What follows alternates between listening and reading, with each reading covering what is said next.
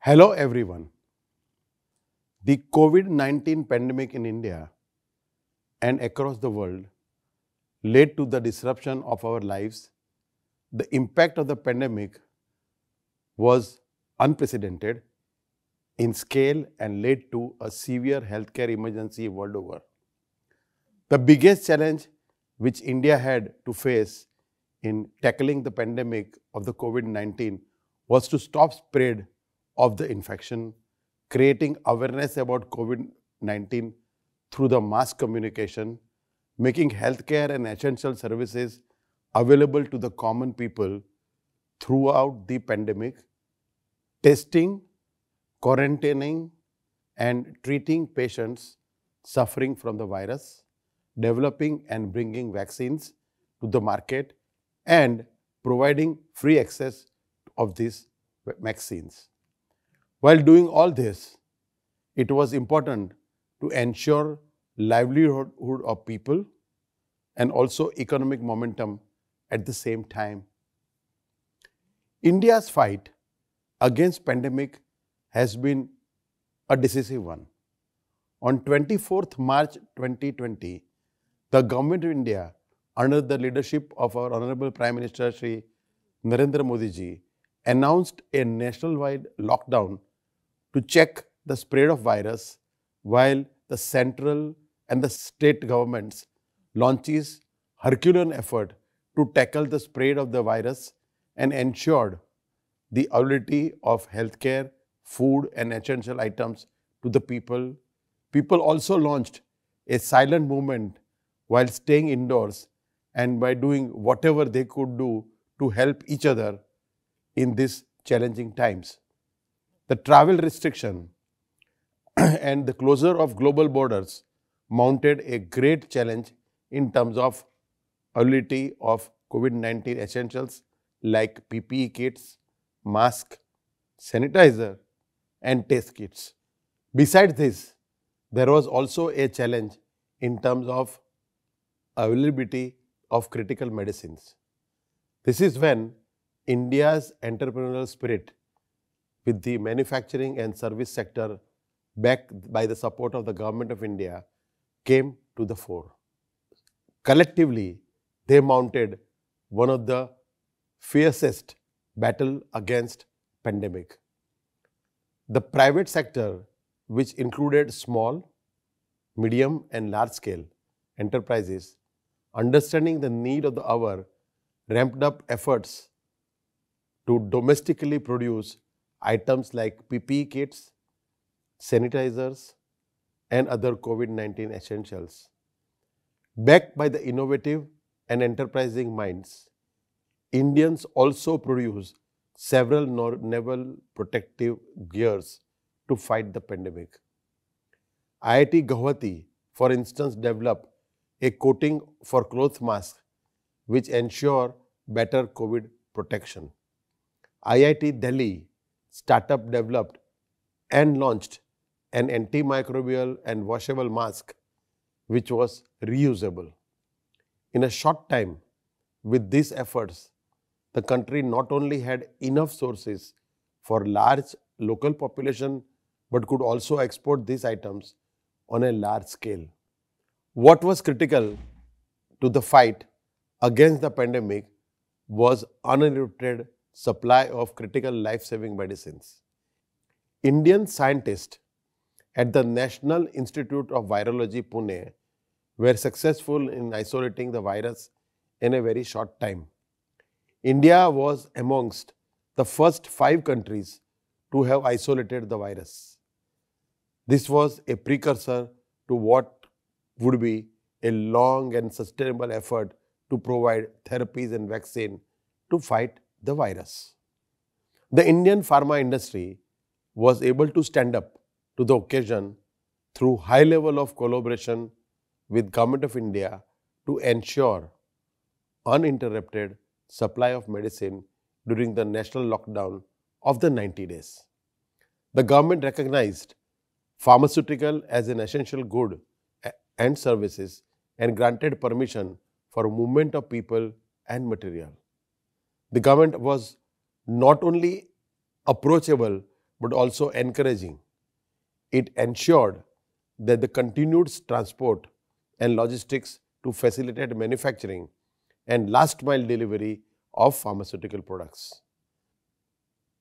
The pharma companies rose to this challenge in the midst of the lockdown and successive waves of the pandemic.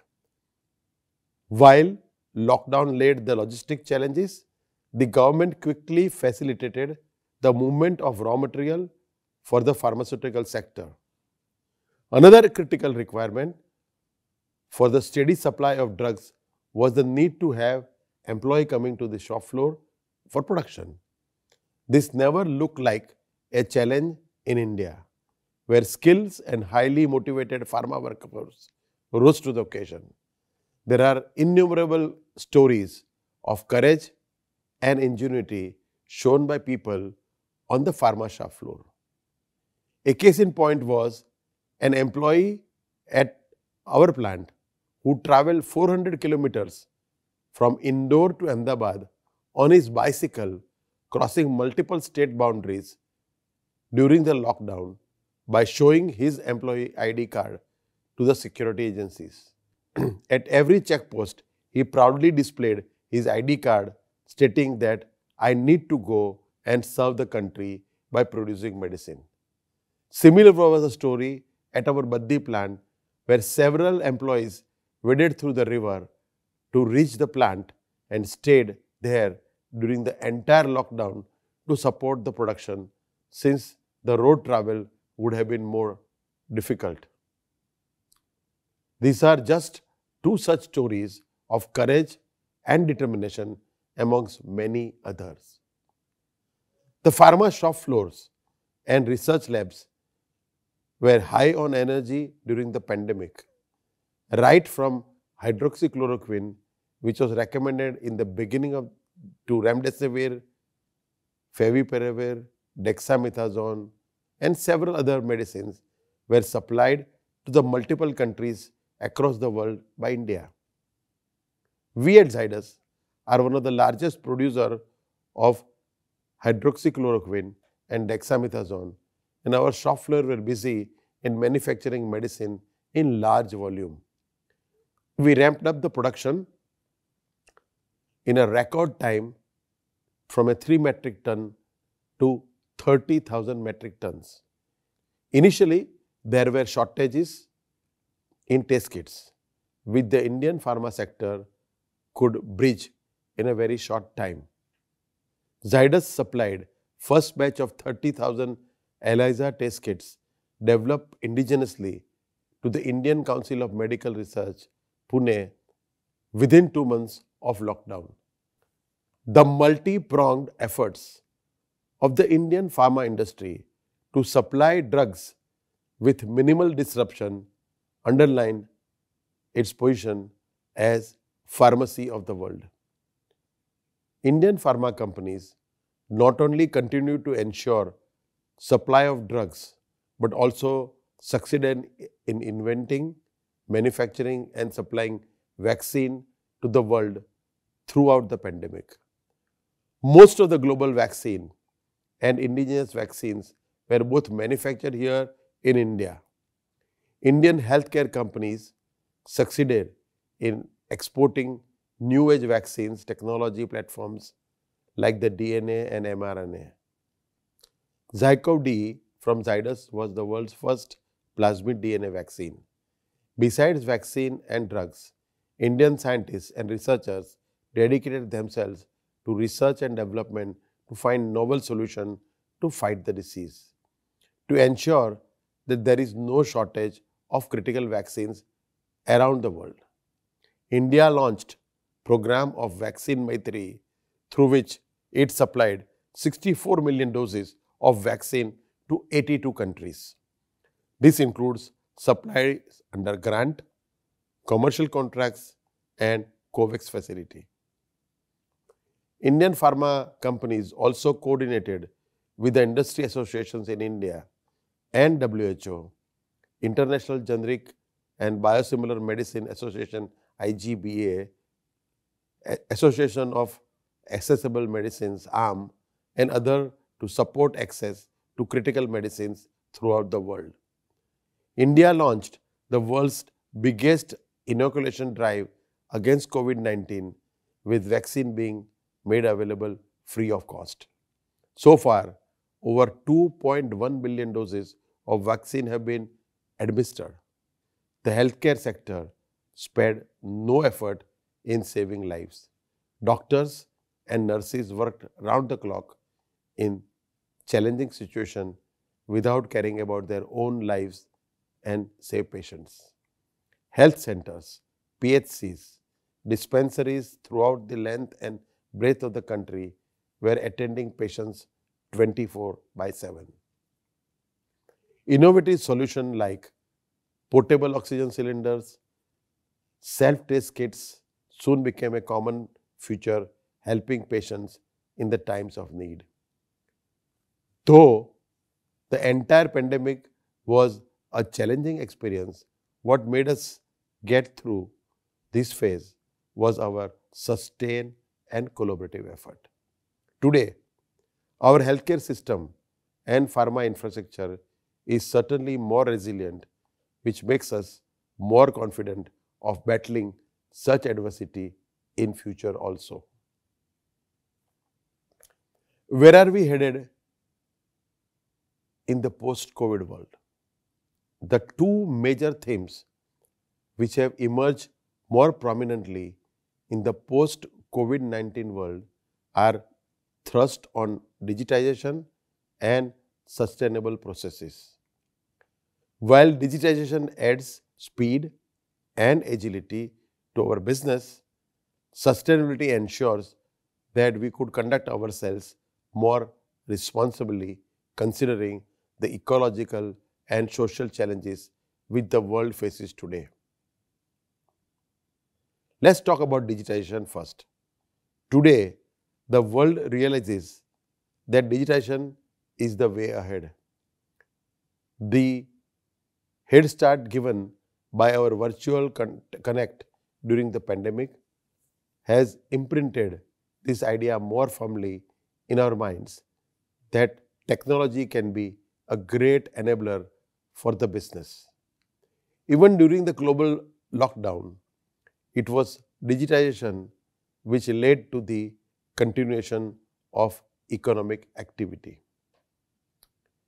The India Incorporated is strengthening the adoption and use of new age, cutting edge technologies which enables the businesses. Pharmaceutical and life science industry too is adopting digitization and technology in a big way. The digital solution for the industry will not only help streamline processes but also go a long way in improving the quality of life of our patients. They help in better diagnosis of disease condition, help provide better patient care and disease management, support research, offer digital connect, streamline better pharma shop floor operation, and the last mile delivery. The Indian pharma industry today is one of the largest in the world. It values around 42 billion today. The industry is poised to go to 130 billion by 2030. The position of the industry is largely attributed to the commanding presence in the affordable medicinal segment and vaccines across the world. The focus on innovation and digitalization are going to be the imperative factor for catalyzing Indian pharma's next phase of growth. Digitization in healthcare enables better patient care. As per the recent McKinsey research, by 2030, monitoring and treating illness can have an economic impact of $240 to $1,200 billion, while improving wellness could have an impact of $310 to $560 billion. The report states that by 2030, the IoT, Internet of Things, could enable 5.5 trillion to 12.6 trillion in value globally. IoT-enabled solution can support wellness and health by managing general and chronic conditions that account for large percentage of overall healthcare spendings. Technologies like remote connectivity, telemedicine, and also IoT-driven care with data-driven technologies today give an insight to how to improve patient care and management of healthcare services using artificial intelligence. These are going to be exciting opportunity for both the pharma companies and the tech companies and will potentially open up promising outcomes for the patients. With a thriving healthcare sector in India, backed by a large population and supported by capable doctors and efficient hospitals, sky is the limit for such advancement. Sustainability is the next point I would like to discuss. While we embrace digitization as a way of life, it is important to adopt sustainable practice for the healthy business and healthy planet. Corporations are today increasingly implementing responsible behavior as a part of their business outlook. This is of great importance as there is certainly a need to address critical issues which affect the well-being of people and community. Supply challenges, climate change, human rights, and ongoing global healthcare concerns are among the broad set of issues intensifying the importance of sustainability. Strategies across the country. The pharma industry across the globe and also in India are working towards addressing them. While financing capital and manufacturing capital will continue to play an important role, what assumes more important is working towards preserving the natural capital. Pharma companies are today working towards reducing carbon footprint, tracking sourcing, production, disposal of medicine, digitization of patient information, ensuring that every dose is used and not wasted, and also exploring the use of recyclable plastics. As per a report by McKinsey, digital technology has the potential to reduce fossil fuel emission by 15% by 2030 and support a further 35% reduction by influencing consumer and business decision. Adoption of digital practice appears to be promising step in the quest to strike this critical balance. With the blend of technology and sustainable practices, armed with power of innovation, the Indian healthcare sector will continue to play a critical role in ensuring good health and well-being of people, not just in India, but in the global community. In the coming years, we'll continue to hear more about Indian innovation and research coming to the fore to bridge the unmet healthcare needs and helping people to get access to therapy, making it a positive difference to their lives. Thank you.